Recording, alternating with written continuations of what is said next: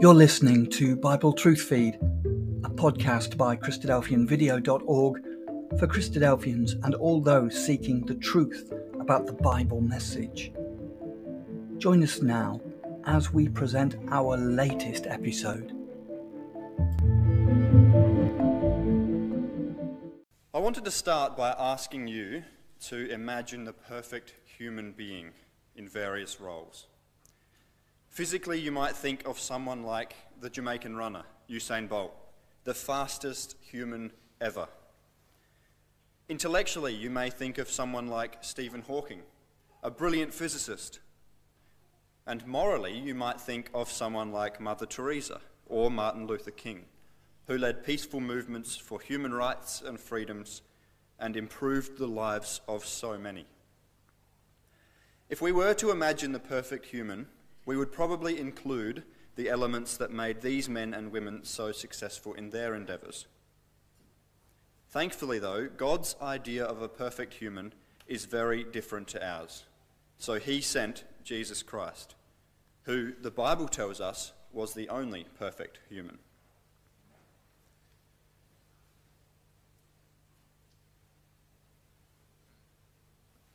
So, our aim in these three short segment talks is to present the Bible's view of the Lord Jesus Christ.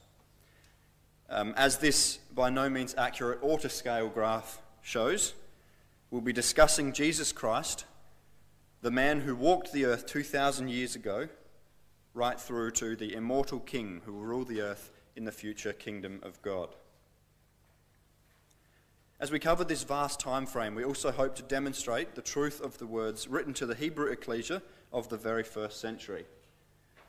Jesus Christ, the same yesterday and today and forever. In these segments, we'll see the Lord Jesus Christ throughout time and across varied roles. We'll see him in different circumstances, across his change of nature from mortal to immortal. But the beautiful character of Jesus Christ remains the same. And that is what we'll explore in this first section. Christ's life can be separated into four main events or three categories. In Luke 2 verse 4, we have his birth in Bethlehem. And that first segment is his birth and childhood, 0 to 12 years. In Luke 2 verse 42, his decision to be about his father's business came at around 12 years old, and that is the start of his pre-ministerial adulthood, 12 to 30 years. In Luke 3 verse 23, we have his baptism at 30, and then his ministry from about 30 to 33 and a half, with 3 Passovers recorded during the Gospels, and then the one at which he was killed. As this was an annual feast, we can conclude his ministry went for 3 to 4 years. And then in Luke 23 verse 46, we have recorded a young death. So to start with, his birth. His birth is a pretty well-known story due to the Christmas tradition that commonly enacts some of these details. But the important points to note are that A, God was his father, and B, his mission was set out from birth, that he would save his people from their sins. And while we'll touch on some of those messages tonight that Christ gave in his later ministry about this, the second speaker, Brad, will really cover off how he did this when discussing his death and the impact of that. We don't know all that much about his childhood, apart from the fact that his family spent a few years in Egypt to keep him safe from the Herod of the time. And then they moved back to Nazareth, where the family had originally come from. We also we know a little bit about his pre-ministerial adulthood. The Lord grew up in Nazareth. The next thing we hear of him is 12 years old and is in Jerusalem with the family for a feast.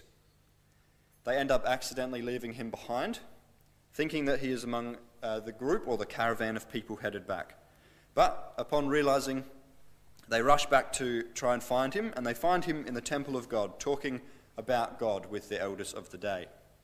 And already at this age, only the age of 12, he has a very strong idea of what his purpose in life is. Luke 2 verse 49 records, "He said unto them, How is it that ye sought me? Wist ye not that I must be about my Father's business?" Essentially, he's saying, why did it take you so long to find me? Surely you knew I'd be here. My number one priority is God's mission for me. And we'll see in a minute that this continued on throughout his ministry.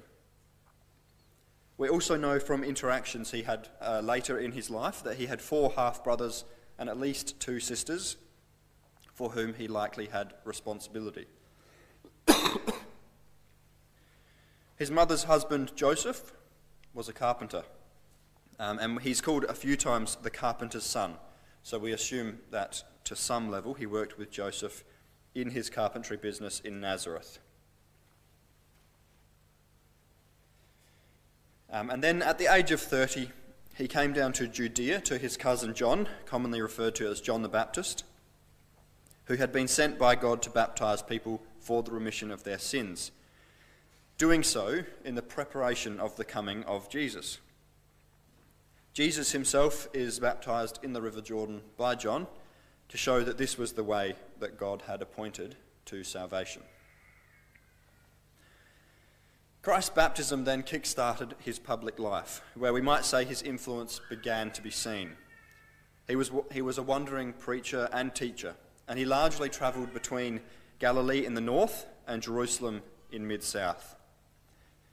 He performed incredible miracles, including healing mental illnesses, healing leprosy, healing paralysis, walking on the Sea of Galilee, turning just a few loaves of bread into a feast for 5,000 and 4,000 people respectively, and most remarkable of all, on a few occasions, even raising people to life again after being dead.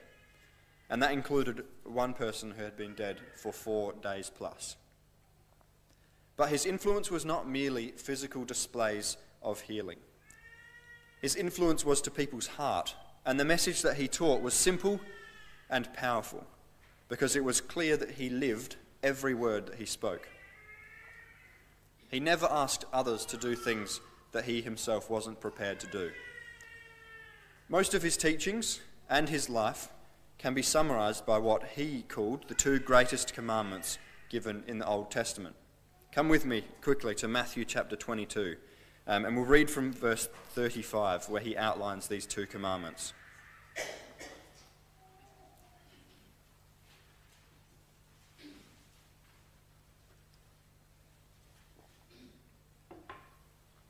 Matthew 22, verse 35, and we'll read through to 39.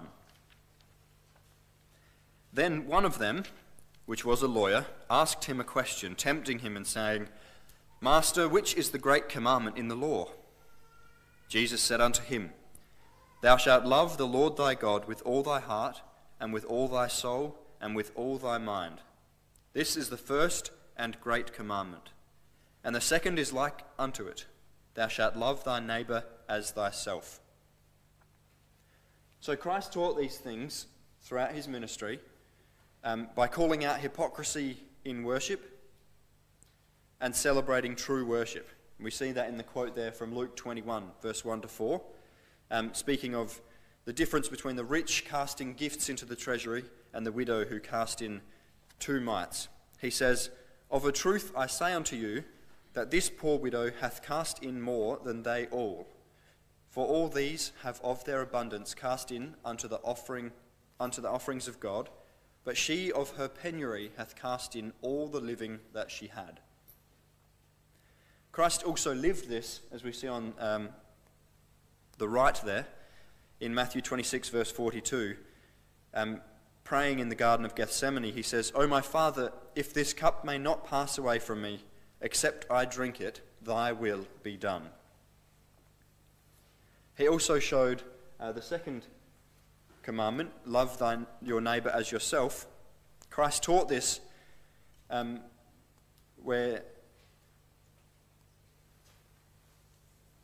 he shows that fellow humans in need are our neighbour, and that you should care for them just as God and Christ have cared for us.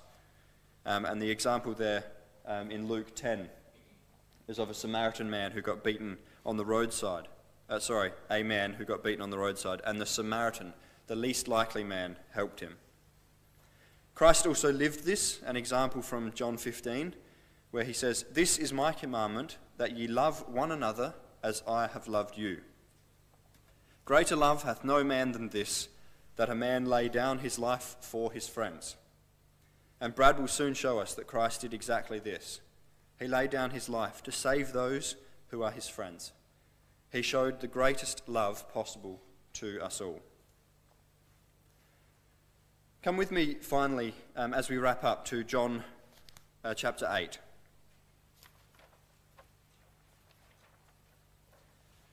Here we see a great example of a situation in which he showed both his love for God and his love for fellow humans. The scribes and the Pharisees, who were rulers at the time, hated that he frequently called their motivations and their practices into question. So they constantly asked him questions, trying to trap him. One day, bringing him someone who had been caught in adultery, which was and is against God's law. Therefore, it is a sin. And they asked him what they should do. And he said, in verse 7,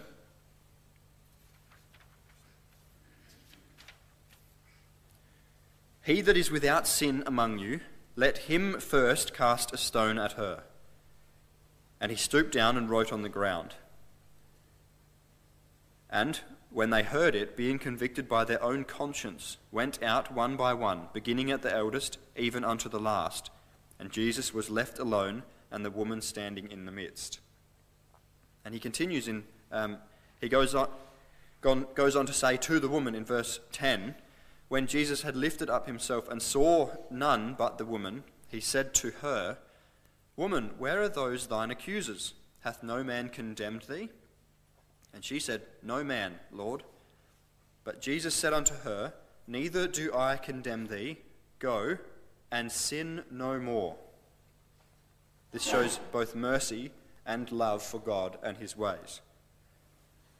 Christ had found both a way to show mercy or love to this woman while upholding the purity of God's laws. By showing this woman mercy, she would now have opportunity to show her gratitude in love and obedience to God.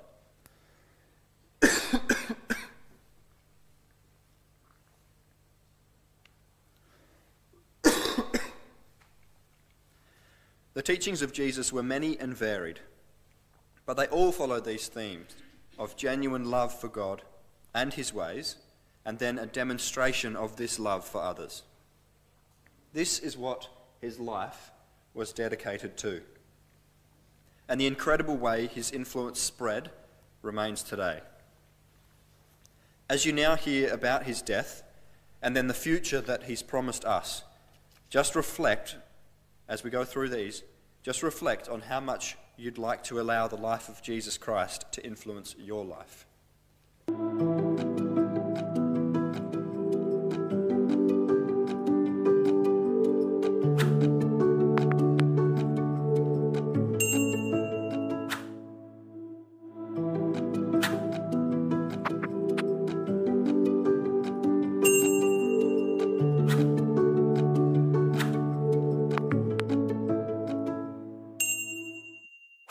Well, let's jump straight into our topic tonight. Up on the screen, we have a very common or recognisable universal symbol.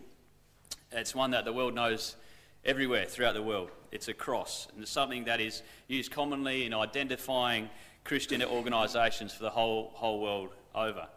And it's something that is very well known, and it's very much associated with the death of one man, and the man who we come here to talk about tonight, that of our Lord Jesus Christ. For a lot of churches, the cross is something of very high importance. It's often used in their decoration, and it's used externally as a symbol on their venues, and it's a symbol that they place a high amount of importance on. But I suppose for us as Bible students, that is, the symbol of the cross is a part of why we think this man Jesus Christ is so important. Hence why this evening we're doing a series on three very distinct, very separate parts of our Lord Jesus Christ. And as Micah has so well shown for us, this man, Jesus Christ, he was special. He was an amazing man. He was truly the biggest and the greatest influencer that the world has ever known. So many influencers we see in the world today, but Jesus Christ was the best, and we look forward to Anthony continue on after myself in showing how his influence is going to be continuing again into the future in his session. But for the people that were living in the time of Christ, his death had a huge impact, or would have had a huge impact. It was something that they would have experienced. They would have experienced the horror of this crucifixion, the brutality, the shame that was brought upon in such a death. And the violent nature of his crucifixion on the cross was something that those people that experienced it would have had to live with for the rest of their life, and it would have been absolutely memorable. Forever this event would have been burnt into their memories. But what does it mean for you and me sitting here this evening? What does it mean for us here tonight, 2,000 or so years later on? So hopefully in the next few minutes what we're going to be able to show is that it does have a great importance, and we'll get a taste of what it means. It means a heck of a lot.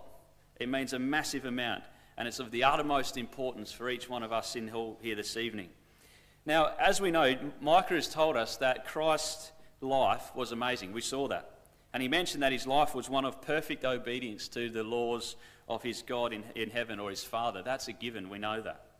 But for us to truly appreciate the reason for the Lord Jesus Christ's death, we need to go back all the way back to the beginning of time, the very start of the Bible, all the way back into the book of Genesis, to fully appreciate the reason that he had to die and what his death actually accomplished for each one of us sitting here this evening. I want you to take your thoughts all the way back to the beginning, to the Garden of Eden.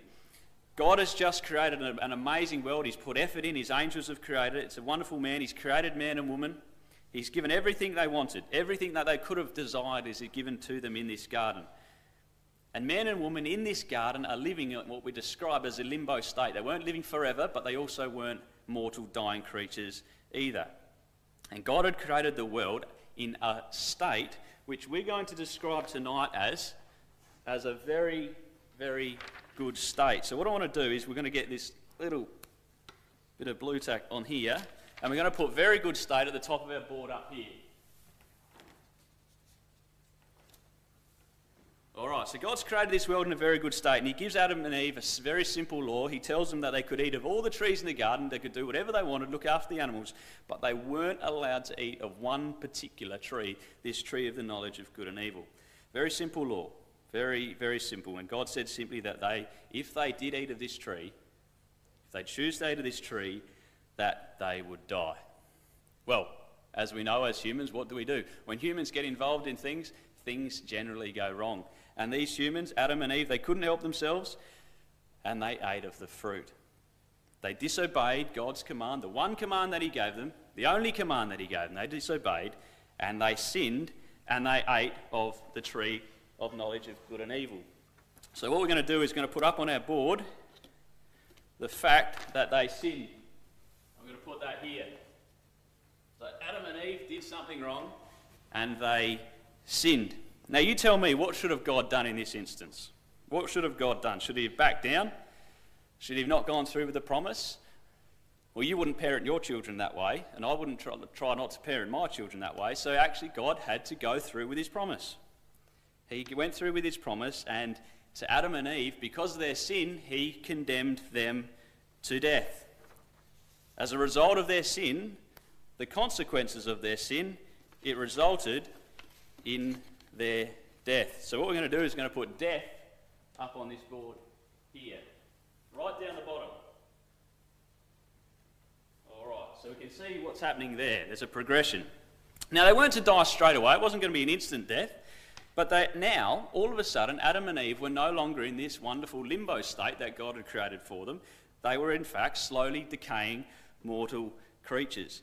They'd got themselves into a proper mess because of their sin, because of their disobedience to the one commandment that God gave them.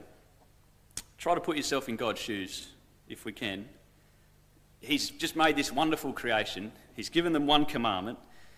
And his humans that he created, the people that he loved dearly, have absolutely gone and made an absolute mess of everything that he'd set out to create. This wasn't the idea that God had set out to create.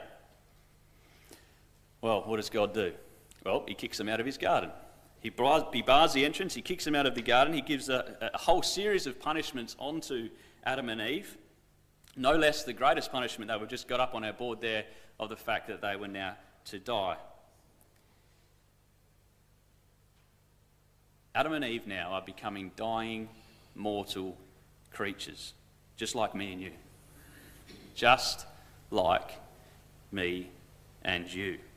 Which is interesting, because we are dying mortal creatures, but yet we were not the ones that have eaten of the fruit. And we might think that's unfair.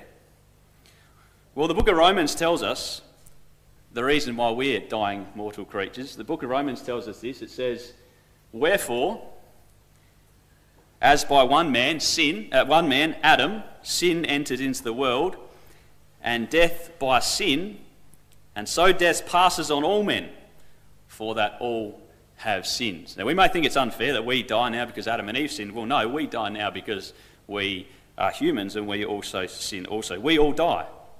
And the reason that we all die is because every single one of us in this hall this evening has sinned. Every single human being that has been produced by two other human beings has sinned. And it's illogical for us to think that two imperfect people could produce a perfect offspring. It's very illogical to think that. All right, so let's come back to the board behind us. God has a problem. His creation haven't listened, and that they've thrown the whole future of mankind out of his axis, and it's all out of kilter. And humanity is essentially now heading down, as we can see on our board, on this slippery slope to eternal death. And this wasn't God's plan. This was not God's plan. And so God moves, comes into action. He moves to right the wrong that the humans have created. And the way that he does this is he gets someone involved, and that is his son, the Lord Jesus Christ. And that's the subject of our talk this evening. So what we're going to do is we're going to put on our board an alternative. We're going to put the Lord Jesus Christ here. We have an option. There's another plan. The antidote for humans messing things up is told for us in 1 Corinthians 15 verse 22. We're told that, "For as in Adam all die, even so in Christ shall all be made alive." See, what we're told here is that all humans are required to die, because we're all human. Even the Son of God, the Lord Jesus Christ, was required to die, as he too was a descendant of Adam. We're all descendants of Adam, me, you, and the Lord Jesus Christ. And as in Adam, we're told, all die. Now, I want you to take your minds back to the statement that I made just before. It's a true statement. It is illogical to think that two imperfect people can produce a perfect offspring. And that's true. And so God, in his grand plan of righting the wrong which humankind has done, sets about to make this right. I want you to turn with me, if your Bibles are open, to the book of Romans, and Romans chapter 5. And we're just going to skim the surface here this evening. Please take the time to read it, this section in Romans chapter 5, in your own time, and follow along as we read from verse 18 of Romans 5. It's on the screen if you don't have a Bible handy. We read that, "Therefore, as by the offence of one, judgment came upon all men to condemnation, even so by the righteousness of one, the free gift came upon all men unto justification of life." All right, so we have something else now that we can put on our chart behind us. We have an option of justification of life. We have life as an option now. It used to be only death. Now, if we want to put it up here, we have the option of life right up the top. Okay, so if we read this again, "Therefore, as by the offence of one, Adam, judgment came upon all men to condemnation," that's fair. "Even so by the righteousness of one," the Lord Jesus Christ, as we've got our secondary option, the righteousness of one, the free gift comes on all men unto the justification of life. "For as by one man's disobedience, Adam, many were made sinners, so by the obedience of one," the Lord Jesus Christ, "many be made righteous. For as by one man's disobedience, Adam, many were made sinners, so by the obedience of one shall many be made righteous. It's very repetitious, isn't it? Because of one man's sin, we die, but because of another man's actions, we have a chance of life. Now, that's a game changer. That's a game changer. That's what we're here to discuss this evening. Just as we were made sinners and ultimately mortal, we're told here in the book of Romans that we have an out, that we have a get-out clause, we have another option. And this get-out clause is none other, as we can see on our screen behind us, as the Lord Jesus Christ. See, the Lord Jesus Christ, as Mike has shown us, he wasn't a normal human being. He was someone amazing. He was born of a woman, his mother Mary. But more importantly, he was the Son of God. He was born of God. He was the son of a woman, but also the Son of God. And from his mother, he inherited our nature. In the book of Hebrews 2, verse 14, we're told, "Since therefore the children share in flesh and blood, he himself, Christ, likewise partook of the same things, that through death he might destroy the one who has the power of death." And in Hebrews 4 verse 5 we're told further, "For we have not a high priest," speaking of the Lord Jesus Christ, "that cannot be touched with the feeling of our infirmities." He experiences the same things we experience, the same struggles and sufferings. "But he was in all points tempted like as we are, yet he never sinned." That's the difference. From two imperfect human beings, you could never have a perfect human being. But in the Lord Jesus Christ, we had Christ as the son of a woman, Mary, and also the Son of God. Born of a woman, but also the Son of God. A man who had the same nature as us, and yet, as Mike has shown us, he managed to live a perfect life. That's amazing. For 33 and a half years, the Lord Jesus Christ never sinned, never did anything wrong, never gave in to his human natural desires.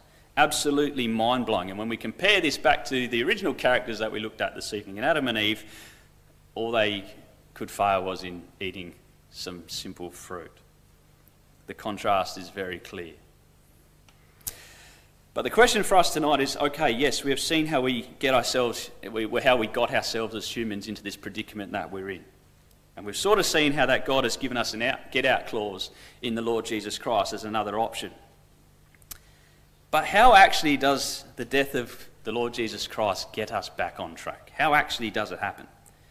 Well, it's through one very particular thing and one very specific thing, and it's through the blood of Jesus Christ himself. You know, we've got to be quick, but throughout the scripture, the shedding of blood is a theme that runs right through the Bible from the start to the finish. It's a principle threaded through the whole of the Bible. From all the way back, if we go back to Egypt, and we might remember the 10 plagues that were on the Egyptians and on the children of Israel. The very last plague of the killing of the firstborn, what the children of Israel had to do is they had to go out to their farm, select a lamb. It had to be a perfect lamb. They had to pen this lamb up and it had to monitor it for imperfections and see if there's any blemishes and make sure that this lamb was absolutely spot on, perfect, no blemish.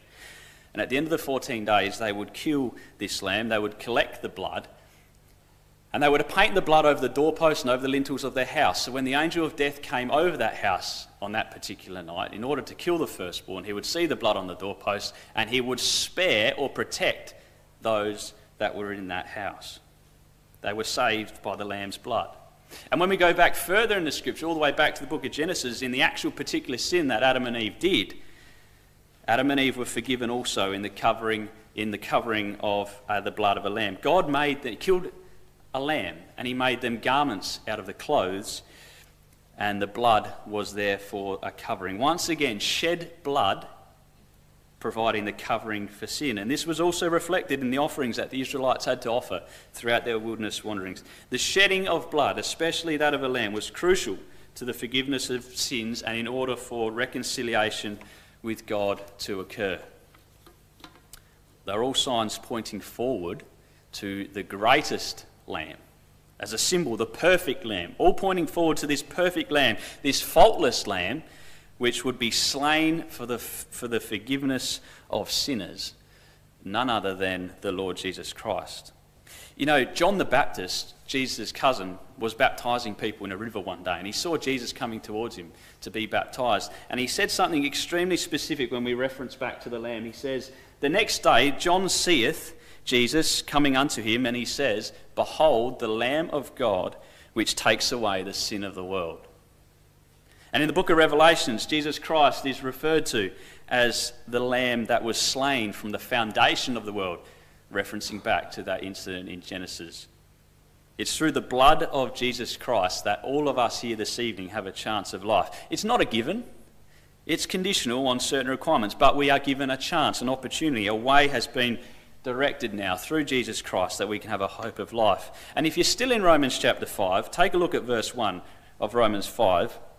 "Therefore, being justified by faith, we have peace with God through our Lord Jesus Christ, by whom also we have access by faith into this grace wherein we stand and rejoice in hope of the glory of God." So through faith, we read, we can have peace with God and his Son, the Lord Jesus Christ. And importantly, access to grace or forgiveness. We are given a way to life. We are saved by grace. Well, if we're saved by grace, you may think, well, the sacrifice of Christ and the shed blood, then really we don't have to do anything else. That's wonderful. Jesus has done it all. We can just continue on doing what we're doing, sinning as we're sinning, and Jesus has sort of done everything we need to do. Well, that's completely not true, because there's actual responsibility on each and every one of us. If we turn over to the second chapter in Romans chapter 6, Romans 6 has something to say about this. It says in Romans 6 verse 1, "What shall we say?" Then this is a question, essentially preempting what we've just said. Shall we just continue sinning because Jesus has done everything? No. The question is, what shall we say then? Shall we continue in sin that grace may abound? Well, a simple answer to that question is given in the following verse. 2 words: God forbid. No means. We cannot just continue sinning because we are covered by Christ. No way. The chapter goes on by saying that it is essential that we are baptised into Christ and that we are to live a life of obedience to the will of his Father, just as Jesus Christ himself did. And that through serving God and not trying to serve ourselves or our own desires, we will fail, however. We can have forgiveness for our sins and be reconciled or made right to God, which ultimately brings us to the path of life eternal. So that's our time for tonight. Essentially, mankind, way back in the beginning, they messed things up. They got us on a path that was heading to death. But God fixed things up and he brings us on a path back to life. It's a plan and a way that you too can be part of through baptism, through the sacrificial, perfect life of his dear Son, our Lord Jesus Christ, into the name of Jesus Christ. And if we live a life as best we can to the obedience of the will of God, we too can have a hope of the future.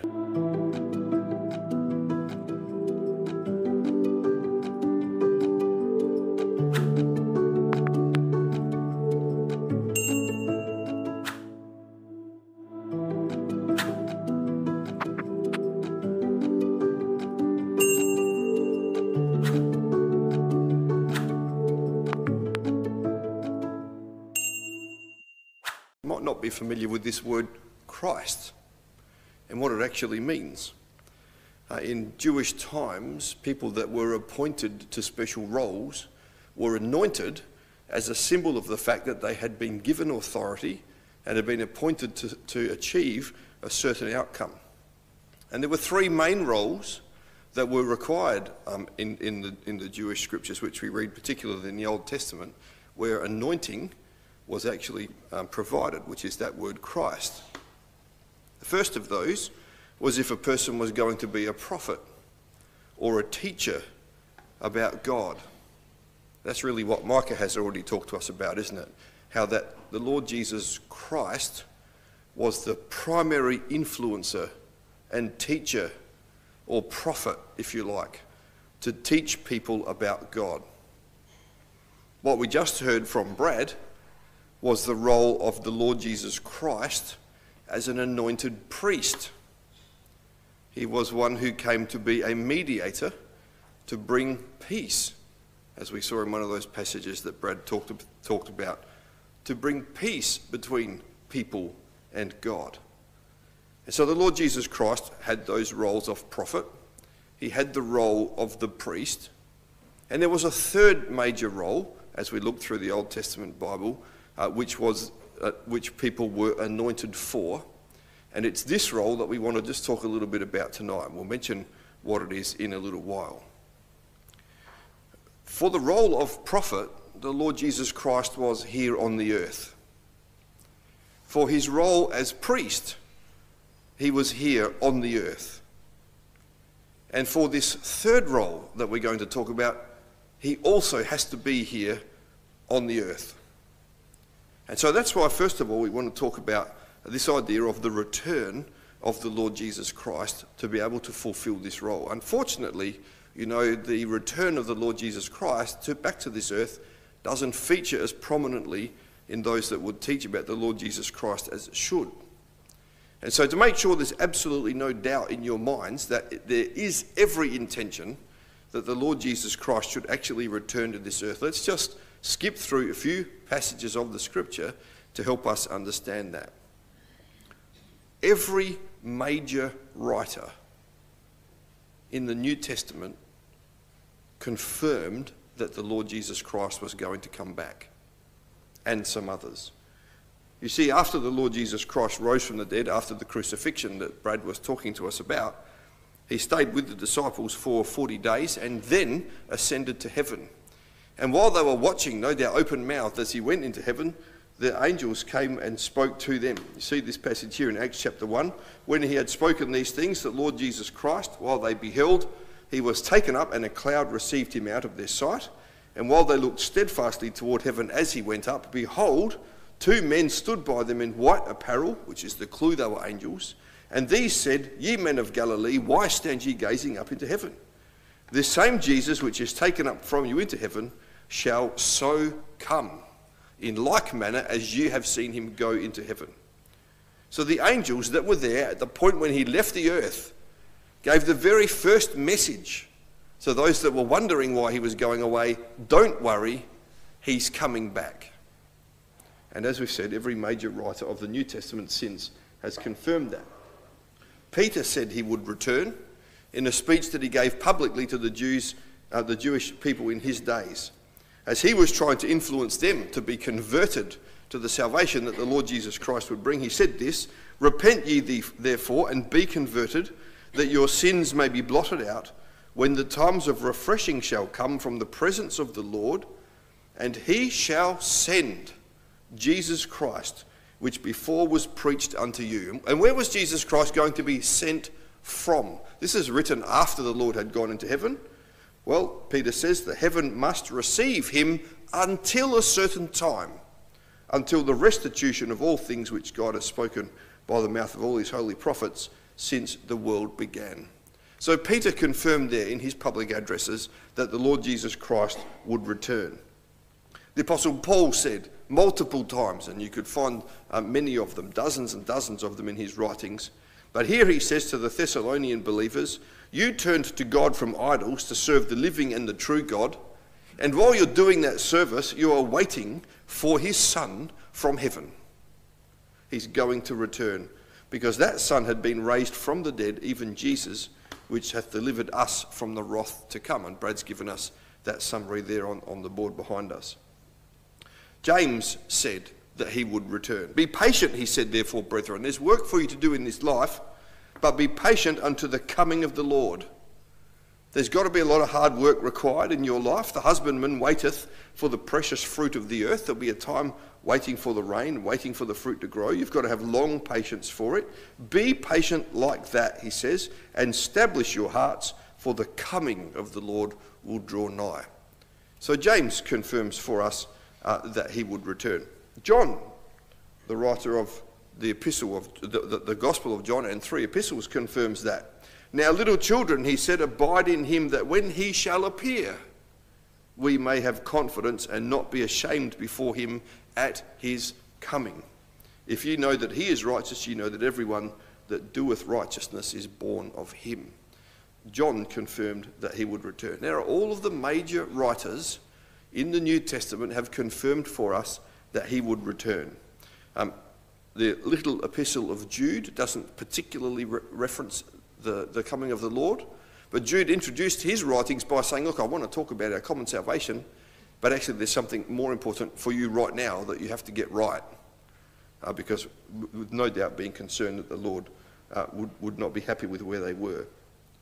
And in the final writings of our Bible, the book of the Revelation, which are the words of the Lord Jesus Christ himself, he also confirmed that he would return. Revelation 16 verse 15, behold, I come as a thief, not everybody will be expecting me, and I will be very happy with those that are watching and keeping their garments, lest he walk naked and they see his shame. I'm going to come. Are you going to be ready? That's his message. And at the end of Revelation 22 and verse 12, behold, I come quickly or suddenly, and my reward is with me to give every man according as his work shall be. So without question, the Bible tells us that the Lord Jesus Christ is going to return. He's going to return to fulfill that third Christ role that we've been leading up to. What was his purpose in return? Now, can I ask you to have a look in Luke chapter 1? Now, in doing so, we go right back to the beginning of the three addresses tonight to look at the time of his birth. In fact, even before that, to the time of the announcement that he was going to come. And the three verses or four verses that we're going to read now are the very first time that anybody knew the name that God was going to give his son. It's the very first time that anybody knew that somebody called Jesus would even come. And so we read here the message that the angel gave to Mary. Luke chapter 1 and verse 30, the angel said to her, fear not, Mary, for thou hast found favour with God.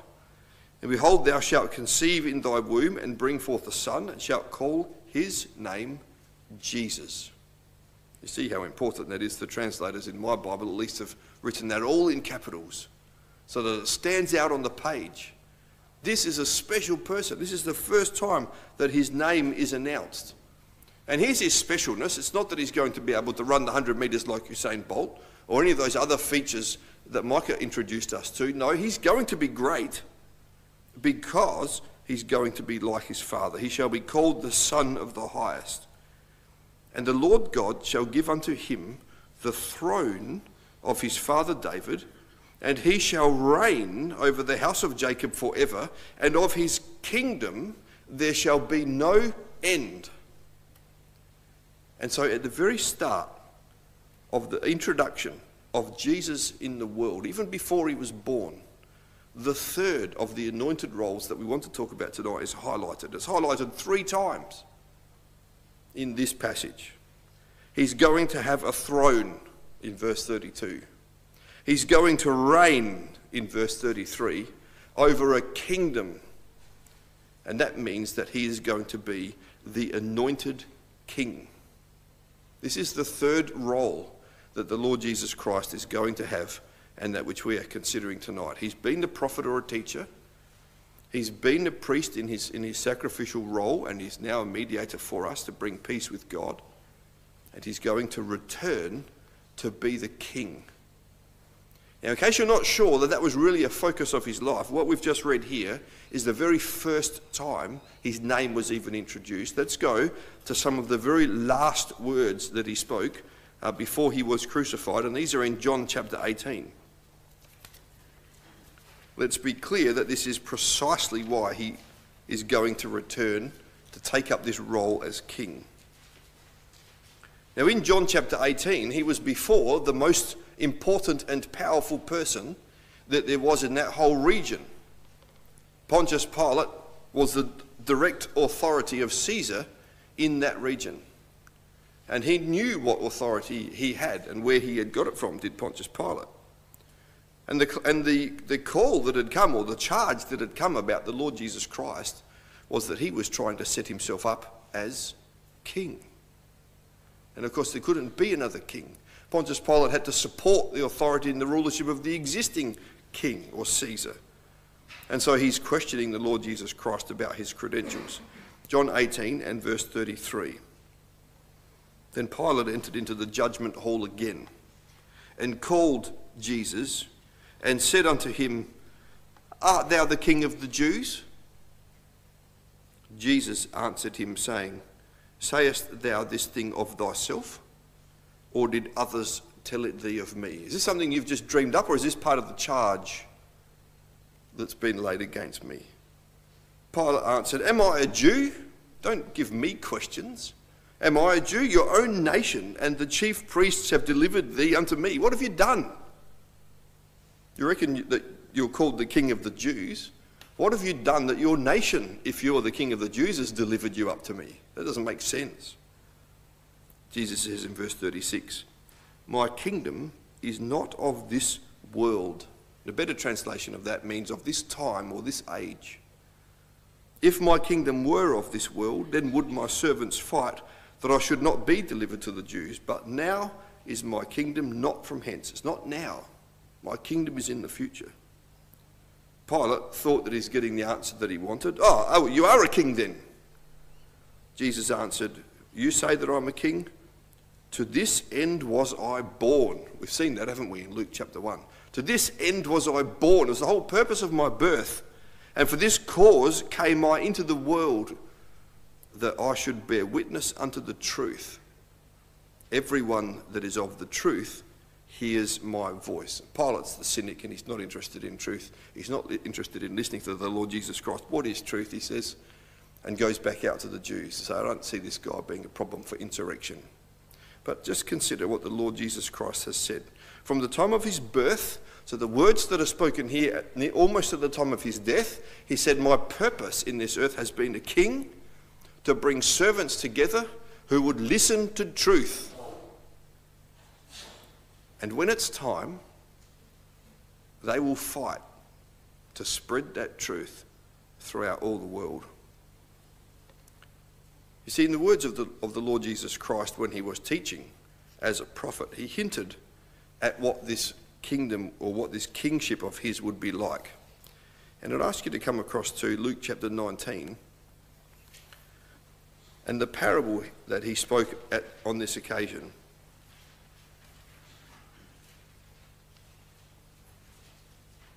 He was coming to Jerusalem. Those that believed in him as the Messiah of that day thought that he might announce his kingship to take rulership right then. And because they were coming near to Jerusalem, he wanted them to understand that it was going to be only when he returned that he would be king. You see, Luke chapter 19 and verse 11, As they heard these things, he added and spake a parable, because he was nigh to Jerusalem, and because they thought that the kingdom of God should immediately appear. He said, therefore, a certain nobleman went into a far country to receive for himself a kingdom and to return. Now, the use of this phrase, a certain nobleman, would almost be like what we would say in our colloquial language. I'll tell you a story about a friend of mine, when actually we might be talking about ourselves. And that's what the Lord Jesus Christ is doing here. This certain nobleman is in fact himself. And what's going to happen to that certain nobleman? He's going to go into a far country. He's going to take a journey somewhere. And in the story of what we understand in the life of the Lord Jesus Christ, he's going to go to heaven. He's going to go to heaven while that kingdom is prepared, and then he's going to return to take up that kingdom. And he's going to return as the king. And when he returns, he's going to bring a reward for those servants who have chosen truth. For those servants who have chosen to do the things that he's asked them to do. For those servants who have chosen to love God and to demonstrate that by loving their neighbour, because those were the commandments that he gave. And so in his parable, he says in verse 15, It came to pass when he was returned, having received the kingdom, then he commanded these servants to be called unto him, to whom he had given the work, the money, that he might know how much every man had gained by trading. And then came the first, saying, Lord, thy pound hath gained 10 pounds. And he said unto him, Well, thou good servant, because thou hast been faithful in a very little, have thou authority over 10 cities. The Lord had come as king.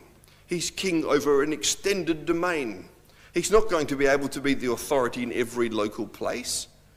He's got to have delegated authorities to those of his servants who have proved faithful. This is the reward that he is bringing to those of his servants who have followed truth demonstrated a love of God, demonstrated a love of their neighbour through their life, is to take his authority and to rule with him when he's king over this earth that he will return to. He's going to reign on that throne, we're told in Luke, forever. He's going to ask his servants to rule with him forever. That means those servants are going to have to live forever. They're going to have to escape death that Brad had here on the board behind us. And Jesus spoke of his reward that would come for those that loved him and followed his ways and gave their lives as he did. God so loved the world that he gave his only begotten Son, that whosoever believeth in him should not perish, but have everlasting life. And that life was going to be lived in the role of a teacher, of an influencer, of a priest, to those people that have not yet had the chance to hear about the Lord Jesus Christ and to learn of his salvation. That's what was going to be done with that everlasting life that the Lord Jesus Christ has promised us. Opportunity for anyone who would follow him to escape death and to live forever. He spoke about his reward in a similar parable, Matthew 25 and verse 21. His Lord said unto him, Well done, thou good and faithful servant, thou hast been faithful over a few things. Join me in my kingdom, in my rulership, and enter thou into the joy of thy Lord, that together we can rule the world and make it the place that God always wanted it to be, despite the fact that humans have got it into such a mess, as we've heard already. The Lord Jesus Christ, amongst his very last words, in Revelation 22 and verse 12 said, Behold, I come quickly, and my reward is with me to give every man according as his work shall be. He's coming back here to establish a kingdom on this earth, which means that everybody will know about God and follow the truth, and all of the mess that we see around us in this world will be changed. Can we just conclude, if you don't mind turning over to Philippians chapter 2. We've seen the mortal life and influence of our Lord Jesus Christ through what Micah spoke to us about tonight. We could summarise that in Philippians chapter 2 and verse 7, where the Lord Jesus Christ made himself of no reputation. He was the Son of God, but he came in the form of a servant and was made in the likeness of men to show them how God would have lives lived. And we do well to follow the example that he gave us. Not only that, we've learned about his death, as Brad spoke to us about the way that that could bring life to others. And we read about that in Philippians chapter 2 and verse 8, that being found in the fashion as a man, having been come to this earth, as Hebrews 2 verse 14 said, sharing the same nature as all of us, he humbled himself and became obedient unto death, even the death of the cross, as a symbol to show that if we've put our whole trust and our love towards God, that we can overcome even if we are sinners, and that God will forgive us. And he's coming to return and to bring and to rule as a king, and to share that kingdom as his reward with all of those that would follow. And we read about that in Philippians chapter 2 from verse 9 to 11. Wherefore God hath also highly exalted him, and given him a name which is above every name, Lord Jesus Christ, the most influential name that has ever been and that will be. Verse 10, that at the name of Jesus, every knee on the planet should bow, of things in heaven and things in earth and things under the earth, that every tongue should confess that Jesus Christ is Lord, to the glory of God the Father. If we follow the influence of the Lord Jesus Christ, we allow his death and his resurrection to have an impact on our lives, then we will be able to receive the reward of eternal rulership with him when he returns.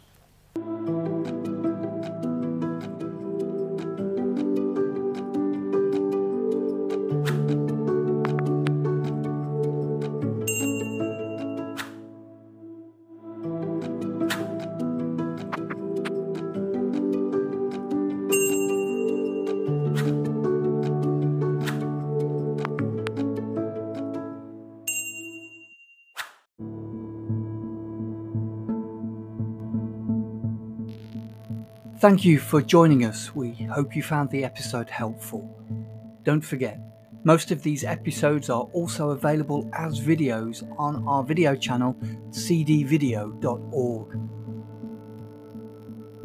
So head over and take a look. If you have any comments or questions or suggestions, please get in touch or leave us a voice message. We love to hear your feedback. You can email us at btf@cdvideo.org. If you enjoyed the episode, then please share it with others. Until next time, may God bless you in your studies and your walk towards God's kingdom. Amen.